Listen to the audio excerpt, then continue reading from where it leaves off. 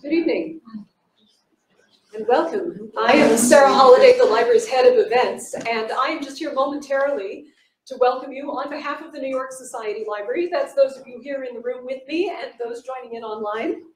And to welcome tonight's presenters, Dr. Jeffrey A. Lieberman and Andrew Solomon. Dr. Lieberman's brand new book, Malady of the Mind, was published just last week. We have copies for sale just outside this room through our independent friends at the corner bookstore, and the author will be happy to sign them for you following the presentation. Over his 40-year career, world-renowned psychiatrist Dr. Jeffrey A. Lieberman's groundbreaking research has pioneered a transformative strategy for the early detection and prevention of schizophrenia.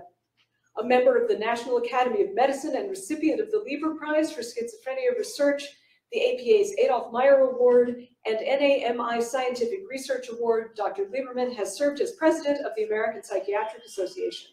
He has contributed to federal legislation to improve mental health care access and quality while reducing stigma associated with mental illness. He is also the author of Shrinks, The Untold Story of Psychiatry, on which he spoke in this room in November of 2015. Kirkus calls Malady of the Mind a compelling and engaging story that shines much needed light into a dark corner of modern society. With Dr. Lieberman tonight is Andrew Solomon, well known to our readers as the author of the National Book Award winning The Noonday Demon, and Far from the Tree, Parents, Children, and the Search for Identity, on each of which he spoke in our lecture series. His other books include Far and Away, Essays from the Brink of Change, 7 Continents, 25 Years. He is a professor of psychology at Columbia University, president of Pan American Center, and a regular contributor to The New Yorker, NPR, and the New York Times Magazine. Now I'm honored to hand the stage over to Dr. Jeffrey A. Lieberman and Andrew Solomon. Thank you. I just want to begin by saying that Dr. Lieberman is not only perhaps the most distinguished clinician working on the topic of schizophrenia today, but also a person of extraordinary and uncommon generosity on whom I have called many, many times for help with people I knew who were struggling, and who has been unfailingly helpful and responsive. And so I have both personal and professional reasons for feeling deeply indebted and very honored to share a stage with you, Jeff. And in my book, Far from the Tree, kindly mentioned just a moment ago, there is a chapter about schizophrenia. And when I was working on it, this is the book that I wanted as the basis for my research.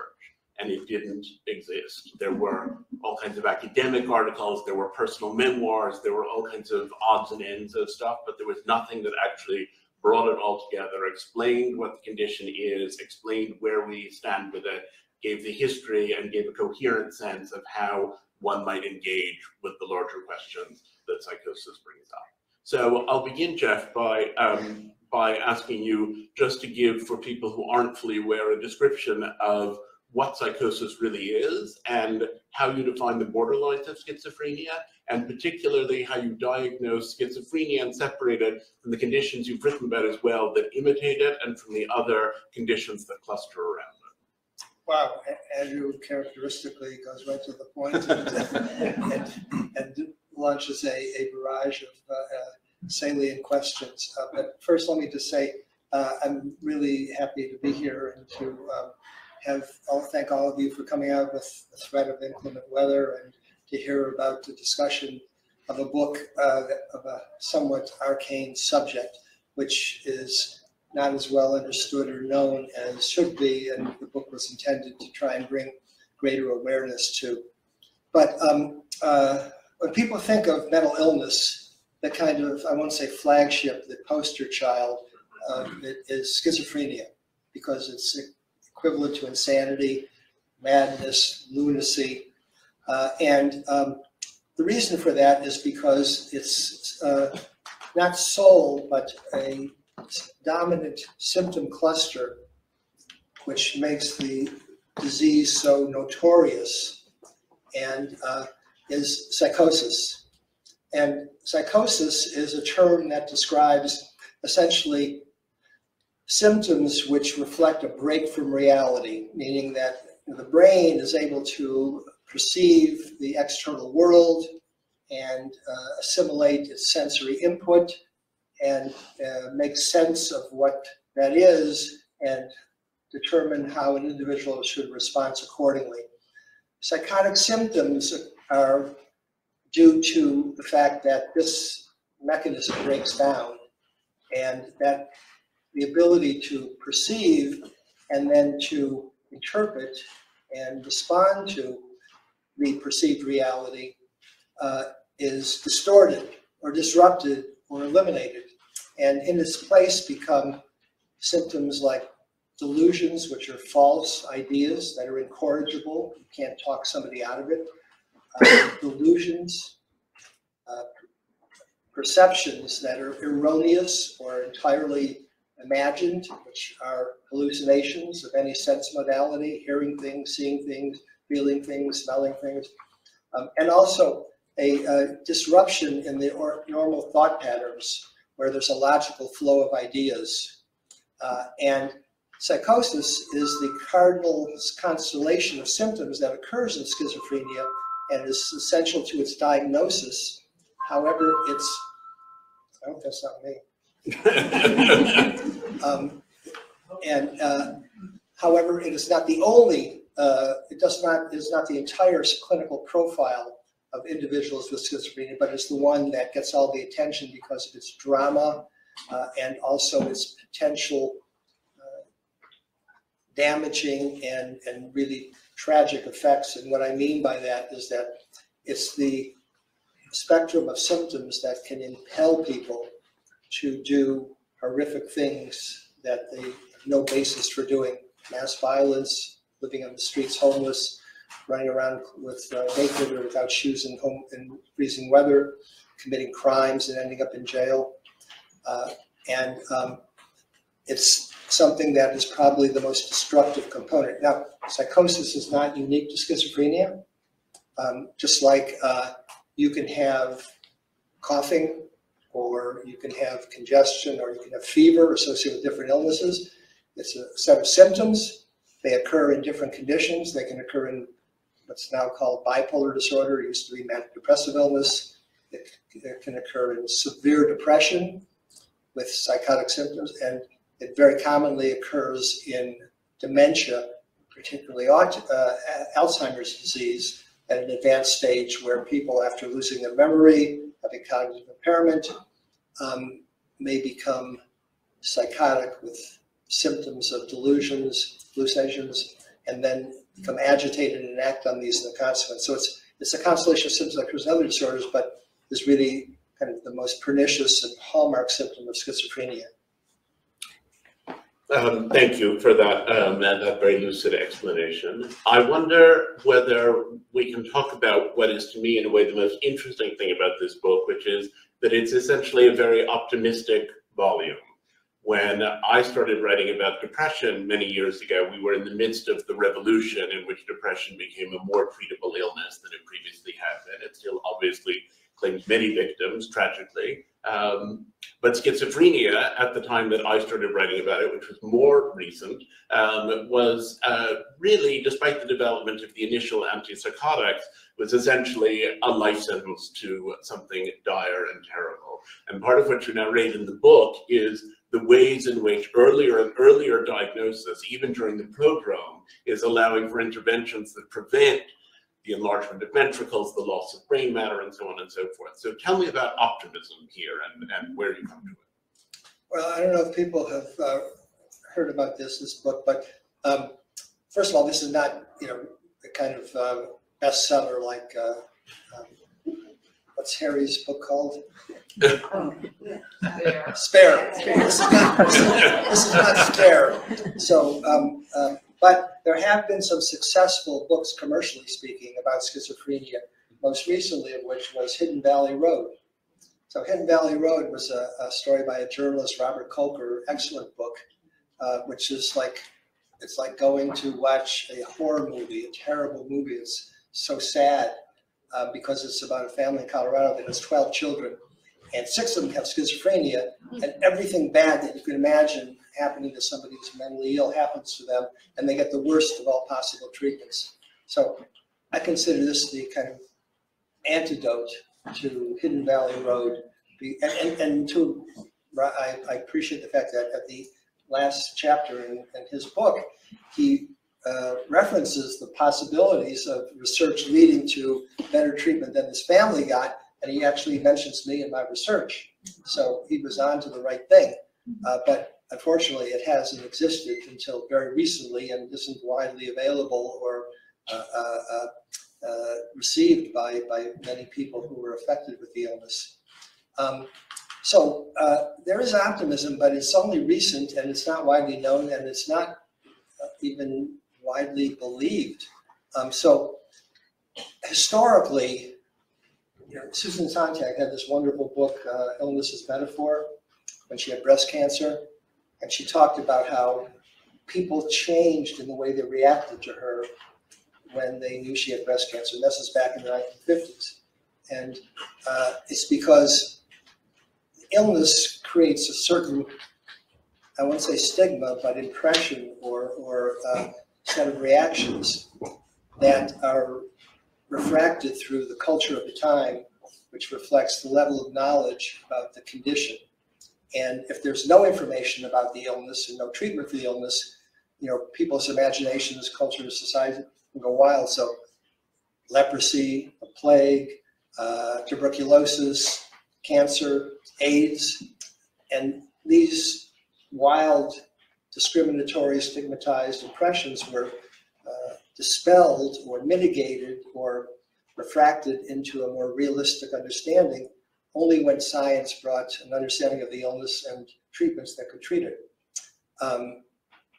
In terms of schizophrenia, historically this was perceived through history, because it's not a new illness, it's not like COVID, through the culture of the time. So historically, in ancient times, it was supernatural. People were demonized or sanctified as a result of this, because the only way to explain this kind of bizarre behavior was the gods. In the Middle Ages, it had to do with religious heresy or moral deviance. And then after the Enlightenment, there was an effort to understand these as natural conditions, but there was no knowledge by which to explain these natural conditions. So you had all these preposterous theories. And it was only really in the latter 20th century that science basically provided the elements to understand what could cause these massive disturbances in someone's mental function and behavior. These were, unfortunately, the first one that was accepted and became dominant was the neurodevelopmental hypothesis that genes cause schizophrenia. Therefore, it was like autism or Down syndrome or Fragile X syndrome, except the phenotype didn't manifest till adolescence instead of at birth or in the first 2 years, but it meant that people were doomed from the womb. And that wasn't terribly optimistic or encouraging. So that was the prevailing view. And even with the advent of the antipsychotic drugs that could suppress the psychotic symptoms that cause people to run amok and do all kinds of things, it was thought that those symptoms, those treatments were like symptom-reducing treatments. So right now for Alzheimer's disease, which all of us are concerned about, we're getting to a certain age, there's two strategies or two targets for treatment. One is, and the only one that we have treatments for, are called symptom-improving treatments, Aricept, the cholinesterase inhibitors, and these, for people who are experiencing cognitive decline associated with Alzheimer's, enable some limited increase in cognitive function. But if you take it away, the individual is at the same point that they would have progressed to even in the absence of the treatment. There's no disease-modifying treatment that prevents the progression. So when the antipsychotics were a miraculous discovery, were proven to work, it was thought that they were simply suppressing the symptoms, but they weren't going to alter the ultimate outcome of the illness, which was basically to cause a person to become disabled, demented, and functionally impaired. So it wasn't a very optimistic or salutary view of what treatments could do. And what the research that's reflected in the book is trying to communicate is that that is a mistake, or that is overemphasizing one view of the illness at a certain point of time and not recognizing more recent research, which offers a much different perspective on the efficacy of treatments, the nature of the illness, and the ability to modify the course of the illness and the outcome of the illness. And I don't know if the book will become controversial, but there will probably be individuals, whether it's lay people with infirm relatives or colleagues of mine, who may take issue with the optimism. And psychiatry's been guilty of overpromising in the past. So it's understandable why people would be skeptical, but I'll stake my scientific reputation on it.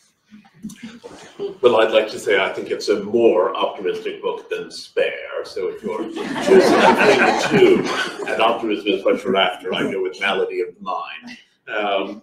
So, Jeff, you alluded a moment ago to the public image of schizophrenia, which is to associate it with violence. It's very striking that in American culture today, every time there's an appalling act of gun violence in particular, the immediate outcry is for better mental health services. But those better mental health services seem to be addressed not to helping the people who are suffering from mental illnesses, but rather to protecting the rest of us from them. And I think that that language has created a sense of a terrible chasm between the experience of the rest of us and the experience of people who have schizophrenia.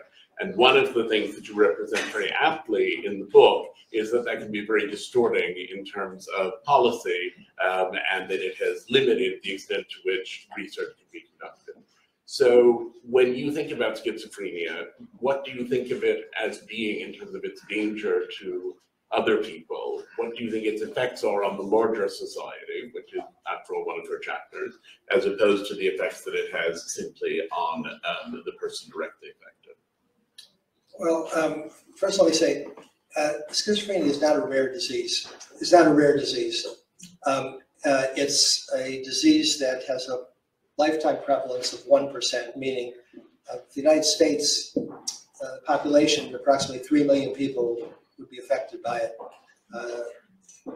And actually, this will be sort of a foreshadowing of a subsequent question if you want to ask it. The incidence is actually going up because of the fact that the liberalization of policies for use and access to previously recreational drugs is increasing.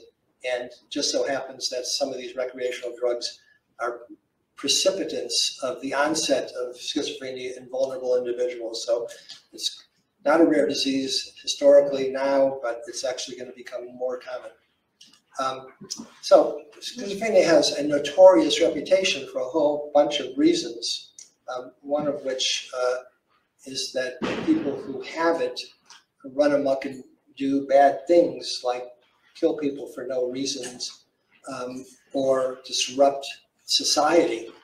It was actually this behavioral disturbance that they caused, which historically led to the standard way of managing the disease in the population, which was asylums. So asylums were thought to be havens to treat people in a humane way who were infirmed and either had to be maintained by their families or they wandered in society, causing various types of disruption. And the idea was to put them in an environment that was trying to encourage humane, salutary, hygienic conditions, and by putting them in this environment, perhaps behaviorally condition them in a way that would be therapeutic. That didn't work. Putting them in a good place did work, but the whole purpose was to remove them to society. And actually the name that was given, so the paradigm or the convention was put them in a place where they're self-contained, in a place outside of a rural, of an urban environment, and maybe even give it a kind of fanciful name, that was sounding euphemistically beneficial. And the heads of these were psychiatrists. In fact, the first name of the American Psychiatric Association was the Association of Asylum Superintendents. And they were called, and you may have read the book by Caleb Carr, I think, or the series, they were called alienists because they lived alien to society. But they became snake bits. So that didn't work. And the problem, which led to not just their notorious perception, but led to their public nuisance, actually came about as a catastrophic failure in a government policy, which was deinstitutionalization, which came about as a result of good intentions. Good intentions pave the pathway to hell.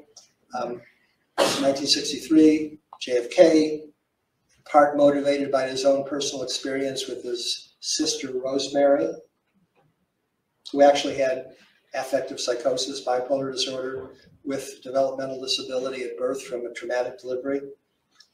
This was a way of trying to make up for the damage that occurred to her. But he signed a bill in 1963 which provided for the release of people from state mental hospitals, which at the time numbered close to 600,000, to community treatment. It sounded good. State governments were only too happy because they could save the money on state mental hospitals, but it ended up disastrously because there was not sufficient community resources and there was homelessness.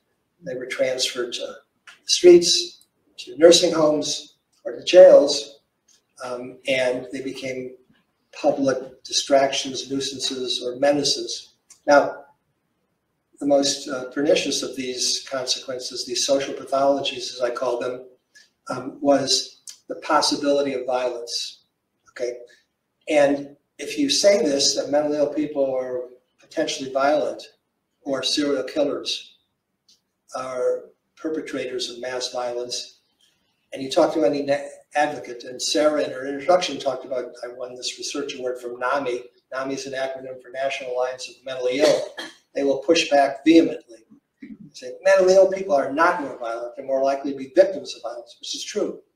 Of all of the criminal violence in the United States that occurs annually, people with mental illness only account for 4%. However, if you take mass violence, which is more than 4 or 5 people, oftentimes complete strangers, no perceivable motive, mentally ill people account for close to 40%. The other categories are basically ideological zealots, Timothy McVeigh, or disgruntled people who are alienated from society. And I don't want to generalize, but the angry postal worker who gets fired and comes back and shoots up. But mentally ill people do perpetrate.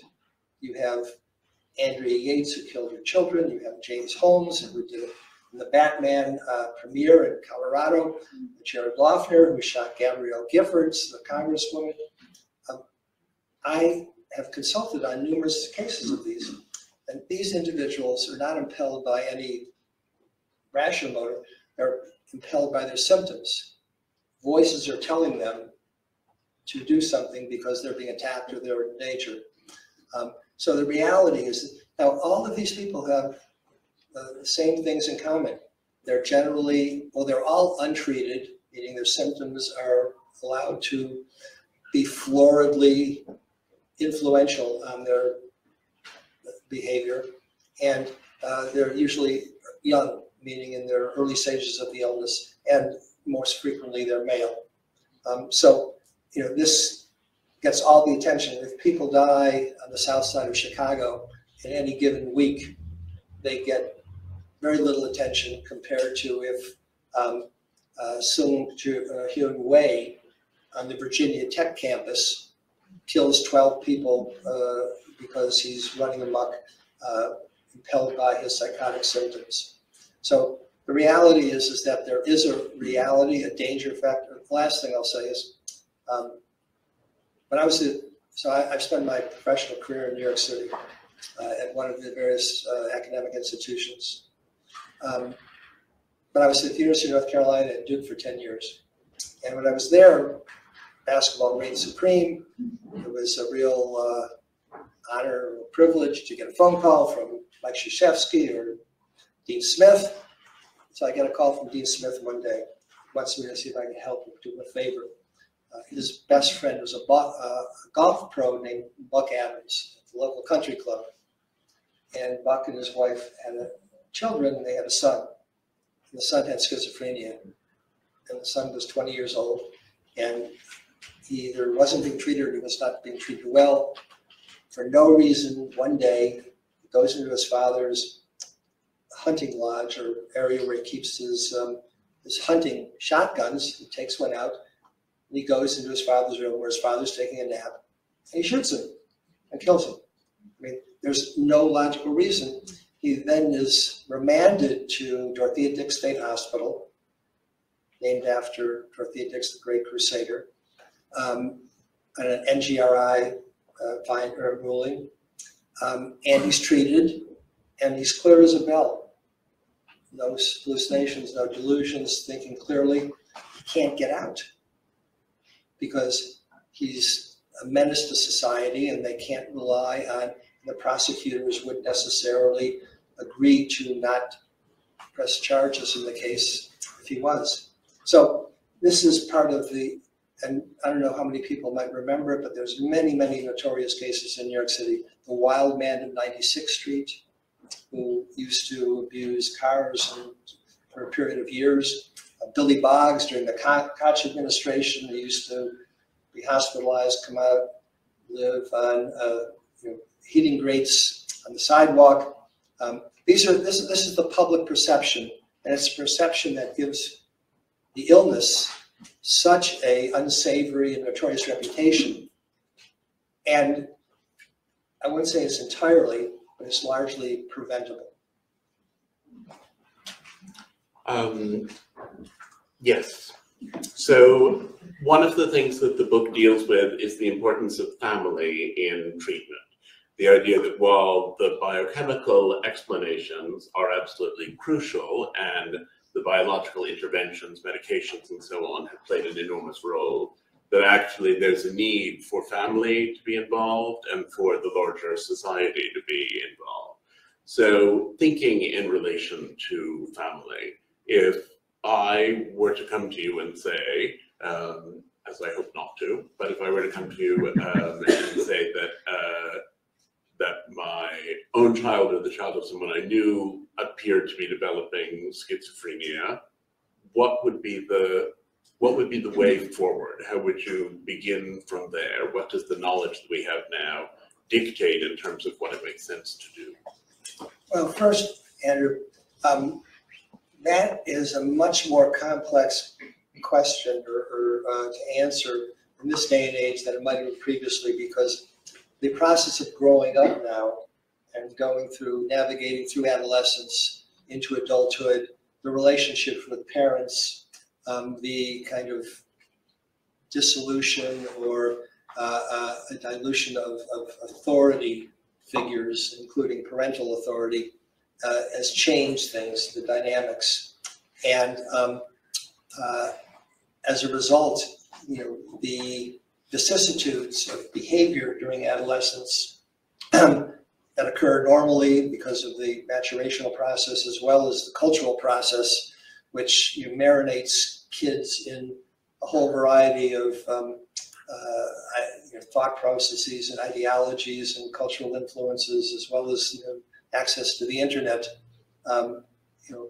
can induce or impel kids to behaviors that are not necessarily genetically, constitutionally, biologically pathologic, but there was a great term that the psychiatrist and philosopher of the 19th century, Karl Jaspers, coined, which are pathoplastic.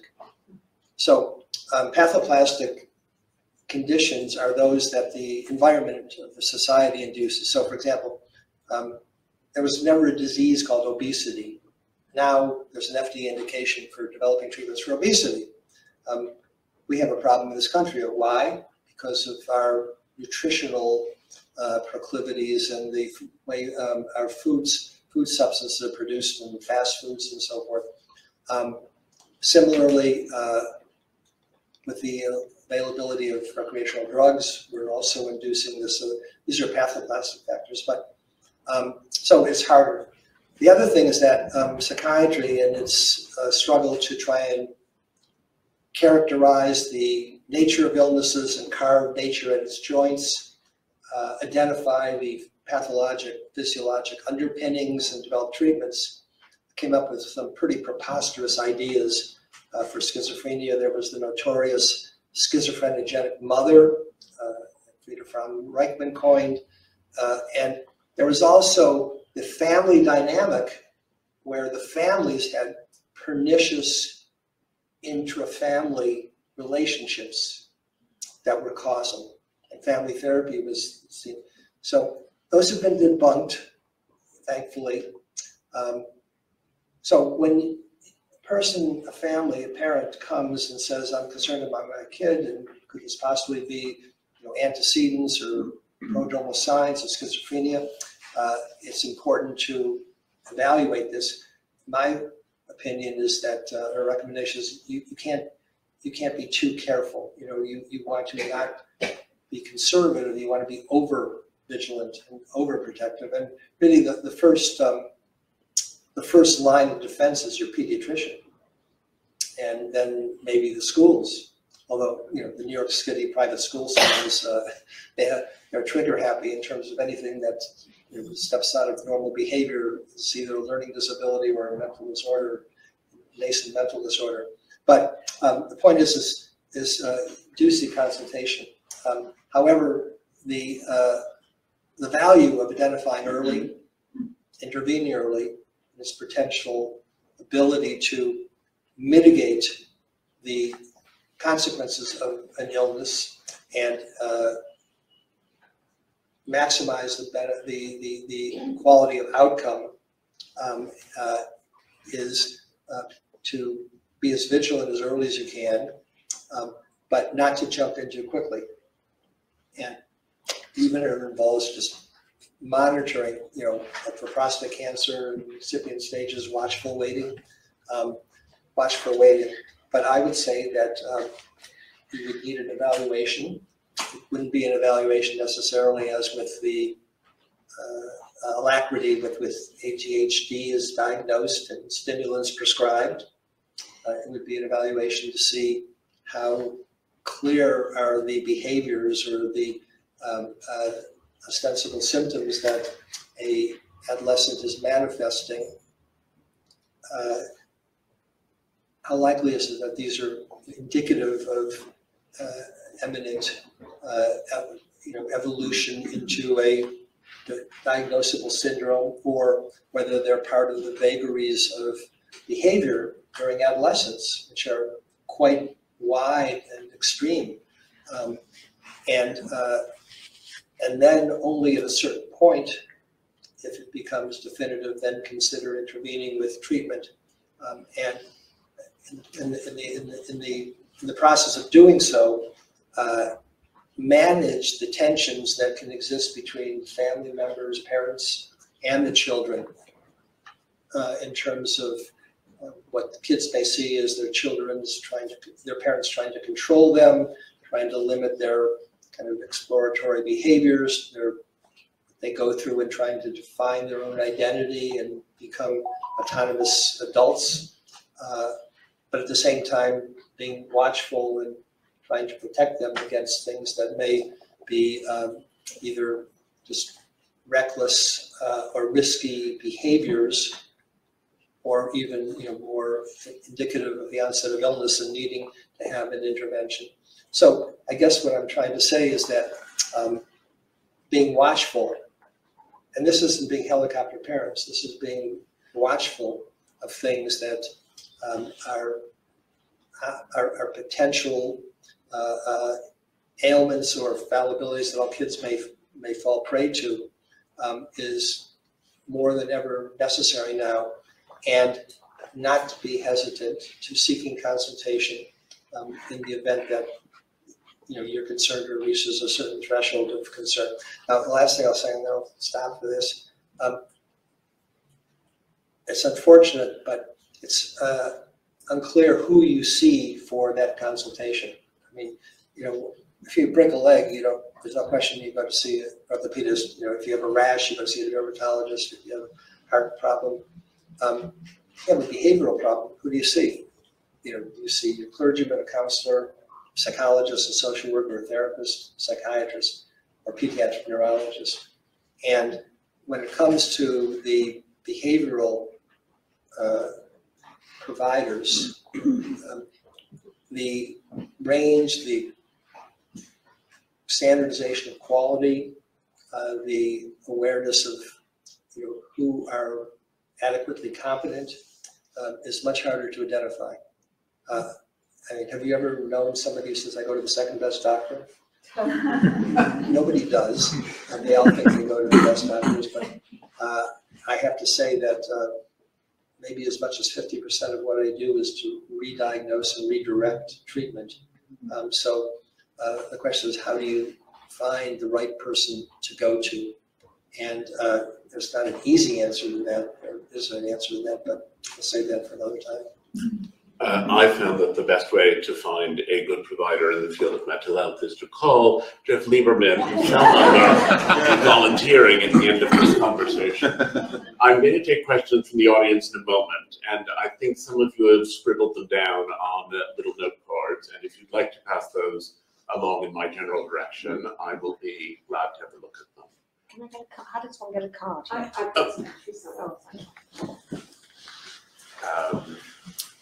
But why don't you just ask a question? Oh, I'll ask a question. Well, I'm not clear so what is the treatment?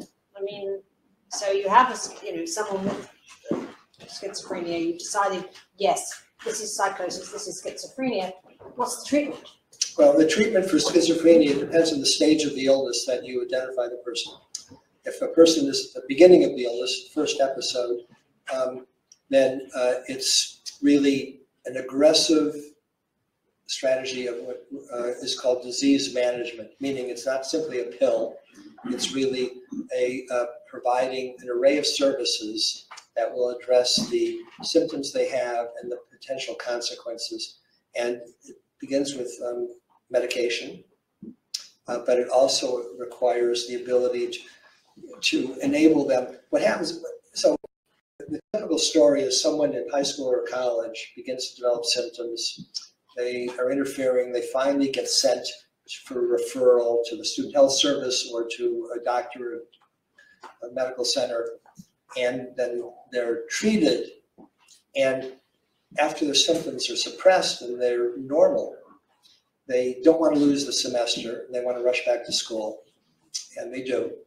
And they don't like this taking medication because it stigmatizes them.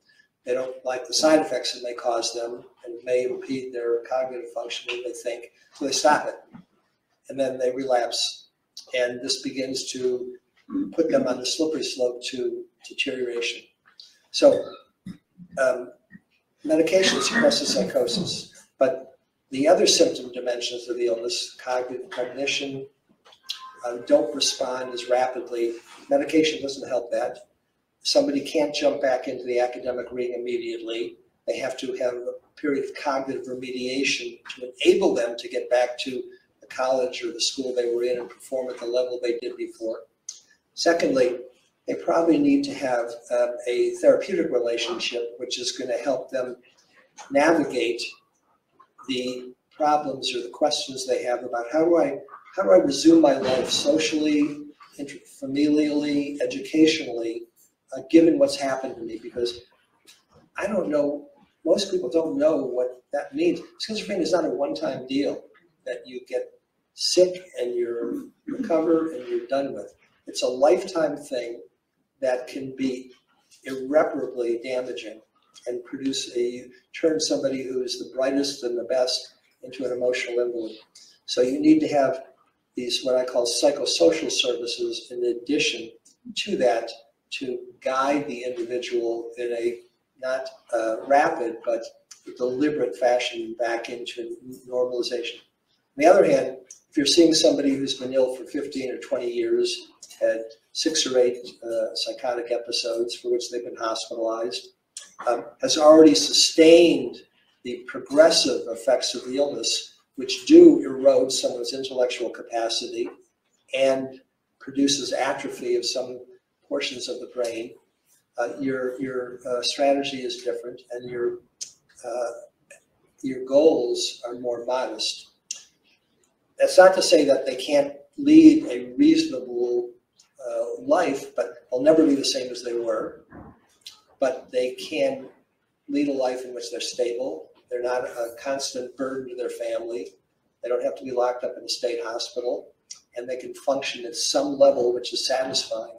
But that also involves a disease management strategy where it's not just medication, it's also rehabilitative services for cognitive and social rehabilitation, and also having a place to socialize because they can't socialize in the usual way, and oftentimes residential, supervised residential places. And the tragedy of our system, they don't exist. And as you well know, Tina, the situation for developmental disabilities is worse. And so the deep dark secret, the deep dark secret of our society is that it's not, everybody says, oh, these treatments don't work, these people are not going to get better, these things are just not hopeless, but they're really, there's not much we can do. That's not true. The problem is there's a lack of social political will. If you have cancer, if you have breast cancer and you go to MSK or any hospital and they say, oh, you need a lumpectomy and you need radiation and you need chemotherapy, but we can only do the lumpectomy. That's what exists for now. You cannot find state-of-the-art treatment for schizophrenia or for developmental disabilities in any single place, even the best places in the country. And that's simply prejudicial stigma and the lack of social and political will.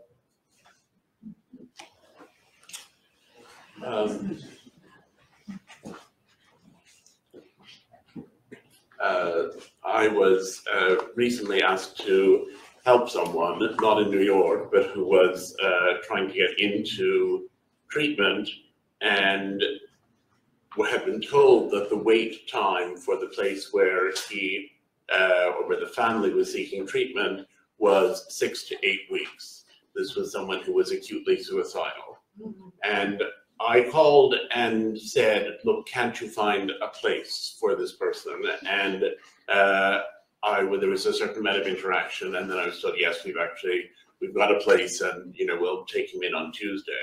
And I was then speaking to a lower level administrator about the details of his hospitalization, who said to me, I said, how can you have a 6 to 8 week wait for people who are suicidal?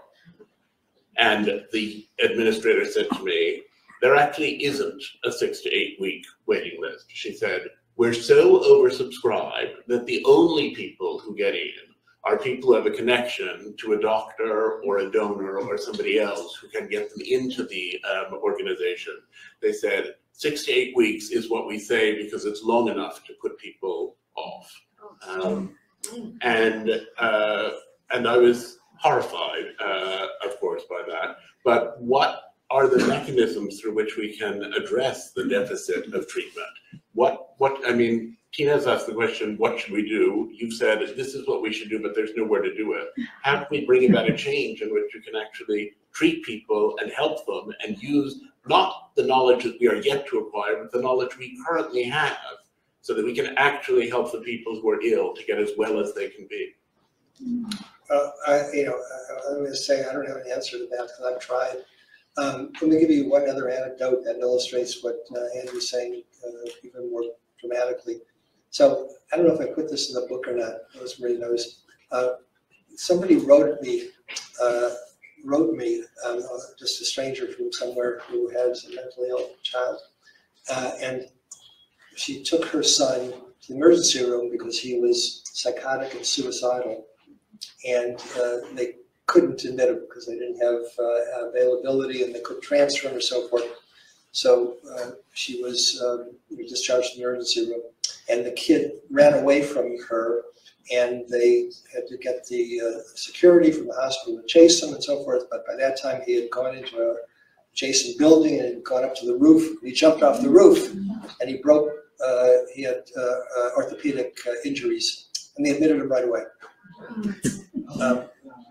So that the answer is it's a matter of tolerance, and I mean there's an element of, well, first of all, people with families of people with mental illness don't form a active voting constituency that puts pressure on politicians. Secondly, we don't have a healthcare system; we have a health business system. My hospital, New York Presbyterian, the chair of medicine, of which is sitting behind there, no pressure, Don, don't worry.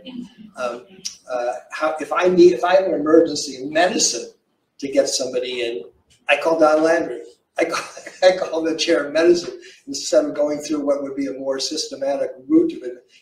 If somebody has a psychiatric problem, unless you're like on the board of trustees and you can get the CEO of the hospital to pull some strings,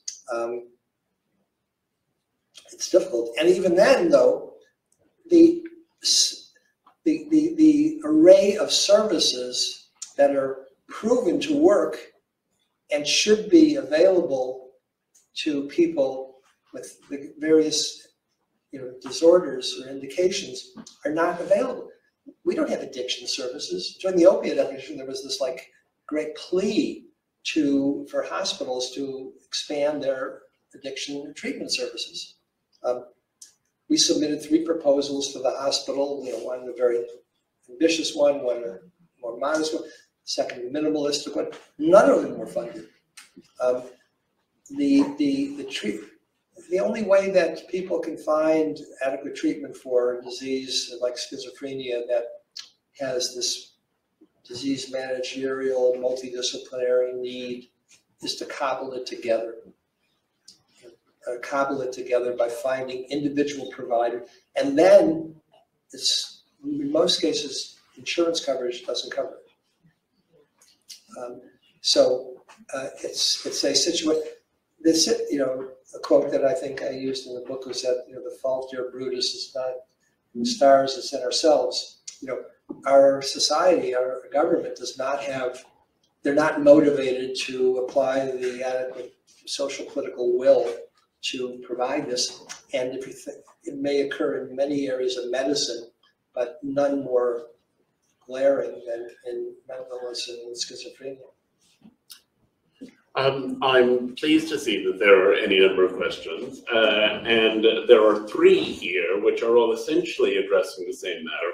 I have to say, one of the exciting things about reading Malady of the Mind is that Jeff Lieberman, who I've known for 30 years as a serious and astute scholar, reveals his own history of experimentation with psychedelics and other substances generally categorized as being of abuse. So that's sort of revelatory and entertaining. But the questions the questions are all about those drugs. Is there promise in psychedelics as treatment, or specific drugs that are recreationally used being associated with increased schizophrenia, and what are the recreational drugs you are most concerned about as a potential trigger, and is alcohol a risk as well? So why don't you comment on psychedelics and other substances of abuse and their relationship to schizophrenia? Well, to tell, if you have a young person with schizophrenia who you've managed to treat during an acute episode and brought them to symptom remission, and they want to know how can I go on with my life, the adequate support. And if you say, well, you can't take anything, you can't do anything, you can't drink anything, you can't take anything, that's not going to be too winning an admonition or recommendation. So you have to be, at least I try and be candid with them. So of the different recreational intoxicants, some are better and some are worse, depending on what you have. And In the case of schizophrenia, alcohol, no problem. I mean, as long as you drink modestly, you're a social drinker. Opiates, no problem. You know, if you want to take opiates. On the other hand, methamphetamine, cocaine, terrible. I mean, that's like pouring gasoline on a fire. Psychedelics, surprisingly, are not nearly as dangerous as methamphetamine and cocaine stimulants. In fact, when psychedelics were first discovered and being researched in the 1950s and 60s, they were thought to be psychotogens that mimicked schizophrenia. Except when they gave them to people with schizophrenia, the intoxication that they had was qualitatively different than the state of being actively psychotic. And so you can actually give LSD or peyote or mescaline to individuals who have schizophrenia. It's not going to help them, not going to help them a whit, but it's not going to be as harmful as stimulants would be. On the other hand, cannabis is really probably lighting a fire in our society to cause an increased frequency of schizophrenia. So it's hard to make an argument that cannabis shouldn't be made legally available, because how can you say it's more detrimental than alcohol or tobacco has been in terms of our public health? On the other hand, for people that have constitutional susceptibilities to psychotic disorders, it's absolutely positively proven that it acts as a precipitant. So the question that you frequently get is, do drugs cause mental illness? Do drugs cause schizophrenia? And the answer historically has been no. They don't cause schizophrenia, but they can precipitate it in individuals who are predisposed to it. And that's what cannabis does. It's a mild hallucinogenic THC, which is able to induce this, especially if someone is using it chronically and in high potency. So, you know, the real unknown tragedy or consequence of the legalization of cannabis is that the commercialization of it has resulted in strains that are sold in the various dispensaries, which have much higher THC concentrations than we smoked when we were in college. Although, you know, we didn't inhale, of course. But, you know, it's 2 to 10% then. Now it's upwards of 80% in some cases. So that's really a bad thing. And ketamine also. Ketamine is, again, gasoline on a fire. So the answer is you get to tell people, and these are young people who want to get on with their lives, they want to adhere to treatment, they have the possibility of moving forward without having any type of residual symptoms and disability. You have to tell them what they can do and what they can't do and form an alliance that will make them comfortable, as opposed to being, you know, just overly rigid and conservative, and you can't do anything that's a recreational intoxicant. There's one caveat I forgot to mention, Andrew, sorry. So the historical notion that drugs can't cause schizophrenia has actually been debunked, and that in the sense that if you have no genetic predisposition, no constitutional factors that can cause your brain to lead you to develop schizophrenia, you can still become schizophrenic if you use methamphetamine or phencyclidine on a repeated basis. And the way that was discovered was from World War II. So in World War II, the Germans and the Japanese used methamphetamine for the purposes of the Blitzkrieg, kamikaze pilots, and everything. But that was then, and most of the people that used it were killed in the war. But after the war, Japan's economy was devastated, and of course they rebuilt it so that they were the envy of the world, you know, by the 1990s. How did they do it? they fed all their factory workers methamphetamine. And these people who had no predisposition to developing the illness developed schizophrenia symptoms, and even when they were withdrawn from it, they sustained the symptoms for the rest of their lives. So it's possible to induce it by exogenous means of these substances. So avoid Japanese factory employment. I think we're going to wind up because I think we're running out of time, though. Hopefully here are lots more questions. But I think I'll go with the question of whether schizophrenia is genetic. The question includes wondering whether it can be detected in a regular genetic panel, which it cannot. But what overall, you just talked about a genetic vulnerability, which is why I've chosen that question. What is the nature of that vulnerability, and what progress are we making toward being able to map the genetics of schizophrenia? So very, very quickly, because I think I've been a little long-winded in my answers. The key is diagnostic assessment. So, and this is particularly important at the beginning of the illness when somebody's first presenting, but even if somebody comes into you at 20 years into an illness with a medical record that's 10 volumes high, you have to just begin as if it's a new case. The metaphor I use is like peeling an onion. So schizophrenia, every illness in medicine started out by being described by its symptoms. Okay, Caesar had epilepsy. Caesar, but they call it falling sickness. People who had dropsy had congestive heart failure, but because fluid accumulated in the legs, they called it dropsy. Diabetes, physicians would taste the urine and see if it was sweet or watery. But then as science and technology improved, there was tests that could identify the underlying pathology. So you could do a diagnostic test for diabetes. You could do an EKG for coronary ischemia. You could do an EEG for epilepsy. And then in some cases, you could find the cause of the illness. You could culture an organism in pneumonia and find out it's streptococcal pneumonia. Mental illness is still at the first level. It's descriptive, and that by nature means it's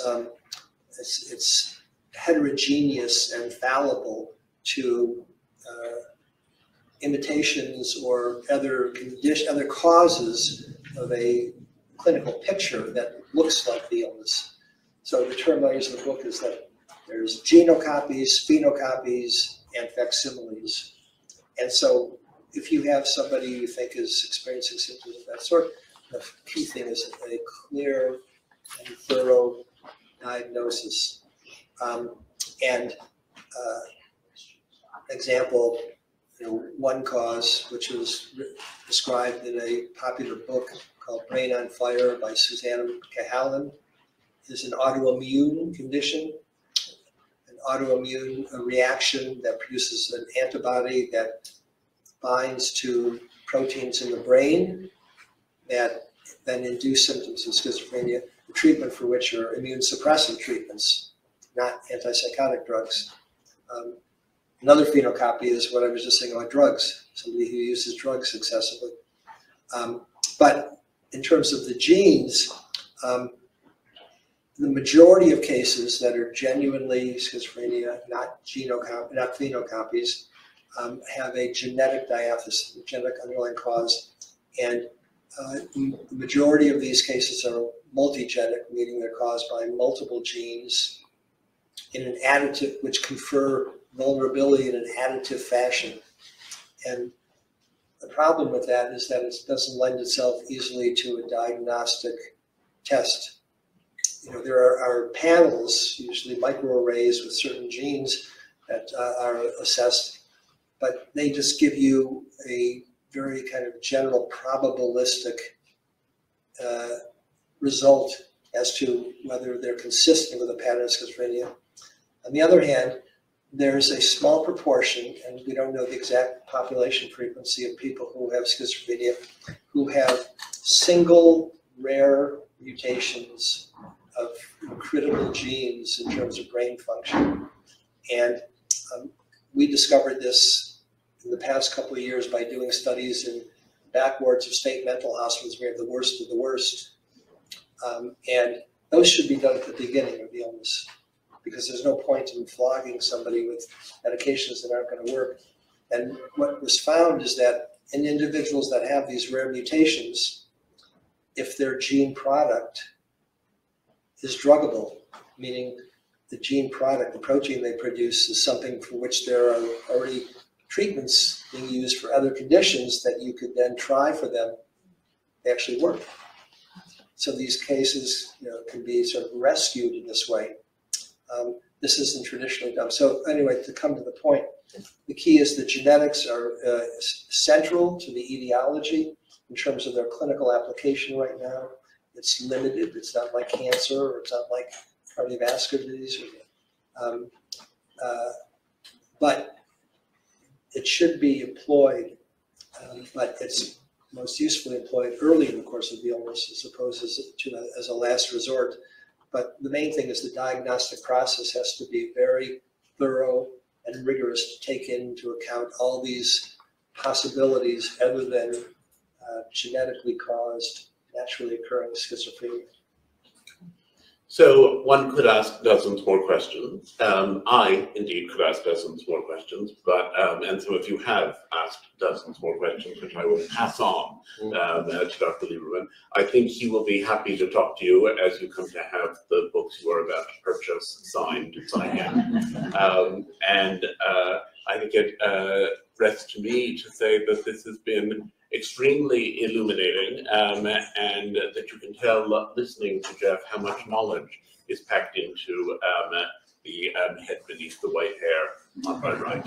So I want to thank all of you for coming. I want to appreciate again everyone's courage in coming despite the blizzard.